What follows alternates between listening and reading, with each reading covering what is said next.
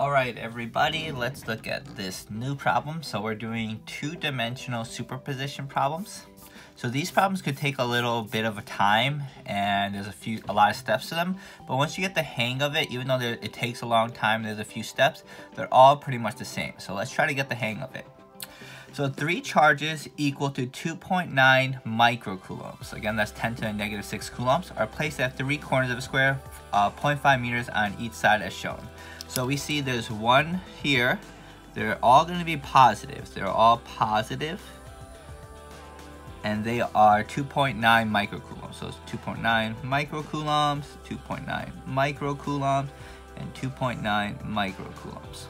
We also see that the square has there is a square of 0.5 meters on each side. So what that means is this is 0.5 meters. Over here to over here is 0.5 meters. Okay. Now what we want to do, in what general direction will charge 3 go? So this is charge 1, charge 2, and charge 3. So we want to know what general direction will charge 3 go. And when we think about this, we want to think of a few things. If we were to just look at these two here, this charge would push this charge up this way because they want to repel. If we were to just look at this one and this one here, this charge would push this charge to the right. So the general direction that this is going to be going in is northeast. So we know it's going to go somewhere in that general direction. I could put northeast, or I'm just going to draw like an arrow like this. Okay. Part B now says find the magnitude and direction of the net force on the charge. Okay, so now we want to figure out what this value is. And let me see, I'm gonna put it like this. So there's a few things we're gonna do with this. The first thing is we want to find out how much force this one is pushing on this one. So I'm gonna do this force of electricity of this one. And the next thing, maybe I'm gonna do this one in red. So in this one, we want to know how much this charge is pushing on this one. So I'm gonna say force of electricity of this red one. And maybe I'll put a 2 as well. So there's 2 forces acting on it, and we want to know what the total magnitude of all of these are. So I'm going to first find the force of electricity of this red one. I guess force of electricity 2. So force of electricity 2 is equal to K Q1 Q2 R squared, which is going to be equal to 9 times 10 to the 9th, that's K, Q1, which is this one here, 2.9 times 10 to the negative 6 coulombs, and this one here, 2.9 times 10 to the negative 6 coulombs, and then, and then they are a distance of 0.5 squared apart. Okay, so I'm going to put that into my calculator. Again, I wanted to say that the hard part of this is putting it into your calculator correctly. At least that's what I think. So make sure when you're doing that, you're taking your time and putting it to your calculators correctly. 2.9 times 10 negative 6 divided by 0.5 squared. And we should get around 0.303. So it's going to be 0.303 newtons. And I'm going to put that right here. This is equal to 0.303 newtons. And now what we want to do is we want to find the force of electricity of this one. And you might think when you're looking for that one, oh, isn't that just the same as the other one? It's the same exact charge, and this is a square, so shouldn't this be exactly the same? However, hopefully you're realizing that it won't be exactly the same. And the reason why it's not exactly the same is this distance is different than this distance. So what we first have to do is we have to figure out what this R is equal to. Okay, it's not going to be hard. We're just going to be using some Pythagorean theorem, pi 5 squared times 2, and then this. And we find that this is going to be 0.707. So R is equal to 0.707 meters. Okay, but we should know since this is further away, it should be less than 0.303. And let's figure out what that's going to be. So force of electricity 1 is going to be equal to K Q1 Q2 R squared. K again is equal to 9 times 10 to the 9th. And then we have Q1, so charge 1 is the same here, 2.9 times 10 to negative 6 coulombs. and the same 2.9 times 10 to the negative 6 coulombs. Again, since they're repelling, that's why they're all pointed outwards. And now this one is not 0.5, this is 0.707 squared. Now let's put that into our calculator. So 9 times 10 to the power of 9 times 2.9 times 10 to the power of negative 6 times 2.9 times 10 power of negative 6 divided by 0.707 squared, and we should get 0.151.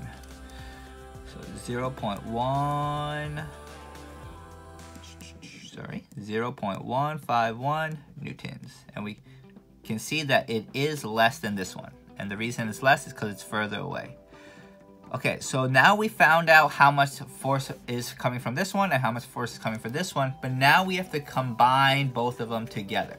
So once we've combined this, now we want to find what all the forces are in the x direction and what all the forces are in the y direction. So let's first look at this red one. We can see this red one is 0.303. So let me just do it this way, I guess. F1 in the x plus F2 in the x is equal to, and then F1 in the y plus F2 in the y is equal to. So now let's look at this one. F1 in the x is equal, we're not exactly sure what that's equal to. What we do know is, since this is a triangle here, this is going to be 45 degrees. So this 0.151 newtons is coming at a 45-degree angle. So let's find what the force of electricity is in the x direction and what the force of electricity is in the y direction. So I'm going to do 0.151 times cosine of 45, and this is going to be 0.107. So this is equal to 0.107 newtons. And I know a 45-degree angle is the same, so this is also going to be 0.107 newtons.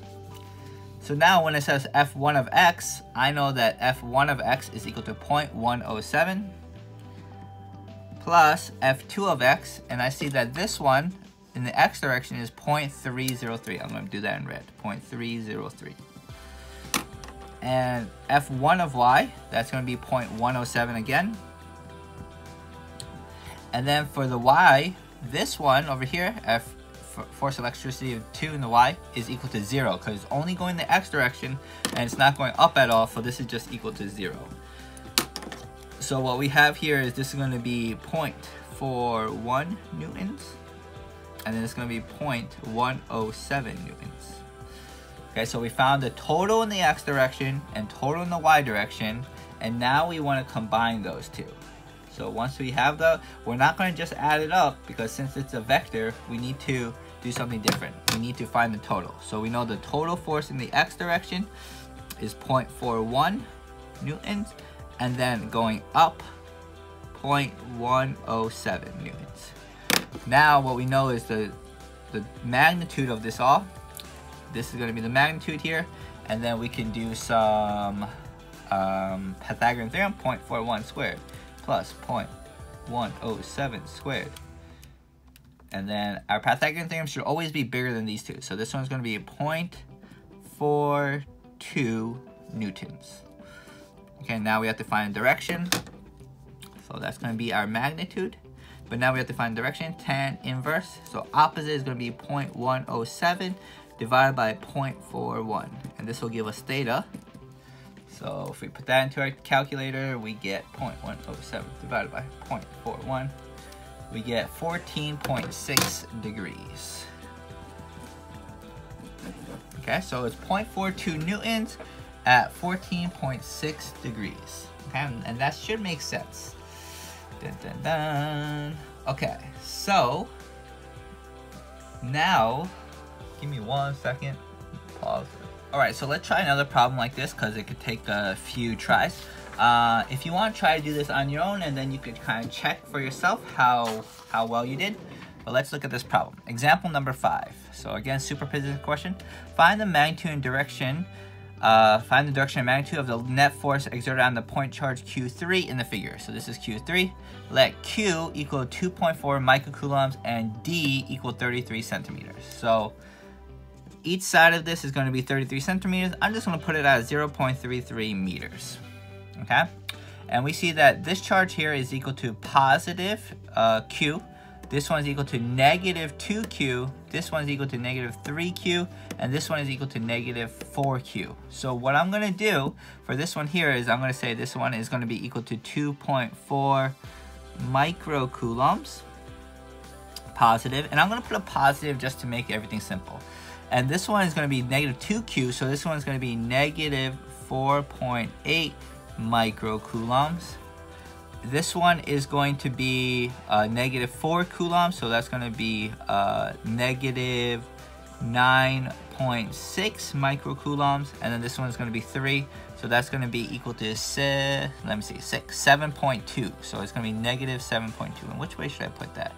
I guess I will put it this way: negative 7.2 microcoulombs. Okay, so that's how it should all be set up. So when we're looking at this problem here, what I want you guys to do is I want you to we're focusing in on this charge right here. Okay, so we want to kind of look at each of them individually. So let's kind of first look at this charge and this charge by itself like that. What I want to do is I want to see that this is positive and this is negative. So this force is going to be going down towards it like this. I'm going to call this the force of electricity 1. Okay, and this one's negative and this one's negative, so it's going to be going away from it. And I'm going to make this one red here. So I'm going to say this one is going red, and I'm going to say force of electricity 2. Okay, this one black. And then let's use a different color here. We will use green. So we'll say this one is green here, and this one's negative, and this one's negative, so it's going to be pushing away from it. So this one is going to be going this way, and I'm going to call this force of electricity 3. Okay, so now we have to individually find each of these forces of electricity. So let's start with force of electricity 1, which is going to equal to K, Q1, Q2 over R squared. So this is going to be 9 times 10 to the 9th. Q1 is going to be 2.4 times 10 to the negative 6. And then Q2, so this one is going to be negative 7.2. So I'm just going to put 7.2. I just do the absolute values because I know which direction it's going to go.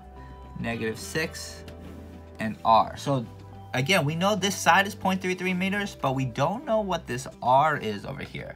So I'm going to use Pythagorean theorem to figure out that R, 0.33 squared plus 0.33 squared, square root of that, and we get this as 0.47. So this is going to be 0.47 meters. It's going to be 0.47 squared, and now we can figure out what this is. 9 times 10 to the power of 9 times 2.4 times 10 to the power of negative 6 times 7.2 times 10 to the power of negative 6 divided by 0.47 squared. Okay, so it's going to be 0.704. It's going to be 0.704 newtons. So what we know is this one is going to be attracting this one by 0.704 newtons. So I'm going to put this as 0.704 newtons.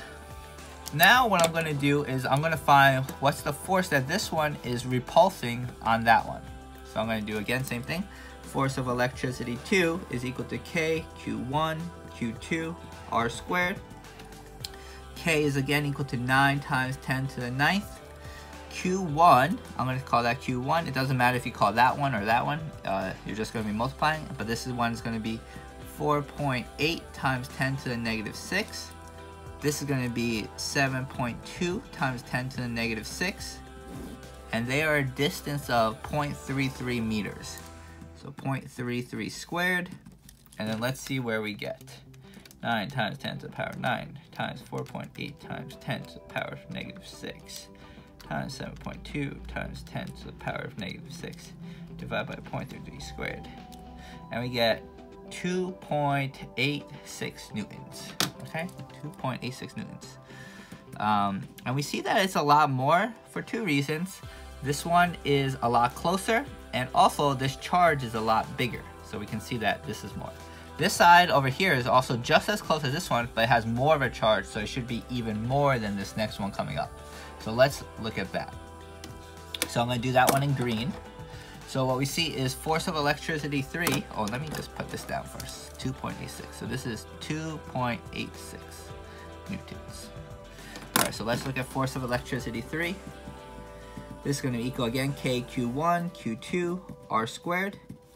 So this is going to be 9 times 10 to the 9th. Q1, I'm going to call this one Q1, is equal to 9.6 times 10 to the negative 6. This one is 7.2. 7.2 times 10 to the negative 6. And then, again, this is 0.33 away from each other. And now we can figure out what this is. 9 times 10 to the power of 9 times 9.6 times 10 to the power of negative 6 times 7.2 times 10 to the power of negative 6 divided by 0.33 squared. And we get 5.71. As we said, this one is going to be the largest.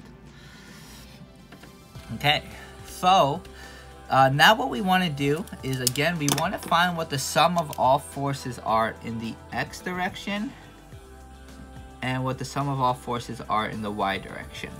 I guess before we do that, so we can call this f1 of x plus f2 of x plus f3 of x, and then f1 of y plus f2 of y plus f3 of y. And what we can do with this is we can, since this is all in the x and all in the y, we really only have to figure out what this one is in the x direction and what it is in the y direction. And since it's a complete 45-degree angle, this is 45 degrees and this is 45 degrees, we know this angle is going to be 45 degrees. That being said, if this is 0.704, let's find out what the x and y is. So 0.704 times cosine of 45, that'll give us 0.49, pretty much 0.5. So this side over here would be 0.5, and this side over here is 0.5. Okay, so now that we know all that, let's plug it in. F1 of x is going to be negative 0.5 because it's pointed to the left. So it's going to be negative 0.5 newtons plus F2 of x. So let's do F2 of x is 2.86. Maybe I'll do that in red. 2.86 plus F3 of x. And we see that actually F3 is only going up. So this is just going to be 0. Now let's look at F1 of y. We see that this is going down 0.5, so it's going to be negative 0.5. And for the red, it's not going up or down at all. It's only going horizontal, so this will be 0. And then for the y here, I didn't put that, 5.71. So this one is going up 5.71. And now we can just put it into our calculators. Negative 0.5 plus 2.86. is equal to 2.36. Yes, of course, 2.36 newtons. And then this one is going to be 5.21 newtons. Now that we found the total in the x and y, let's make our final chart of it. So we have 2.36 in the x direction, and then 5.21 in the y direction. And now we want to find what the total is, the total magnitude. So I'm going to be doing Pythagorean theorem, 5.21 squared plus 2.36 squared. And then I get 5.72. So I get 5.72 as the magnitude. That's all of these are going to be acting on this, and it's going to be going it's going to experience a force of 5.72. And the angle, I'm going to do tan again. Opposite 5.21 over adjacent 2.36, and we get 5.21 divided by 2.36, 65.6 degrees. And what this is saying is when all of these are acting on this one, it's going to go in relative direction of like somewhere like this. Somewhere like that, with the force of 5.72 newtons. Okay, so when all of these are acting, it's going to go that way, 5.72 newtons. It's going to go 65.6 degrees, 5.72 newtons. All right, and that is Superposition 2D. Next time, I'll be doing a little bit of harder version of these kind of problems.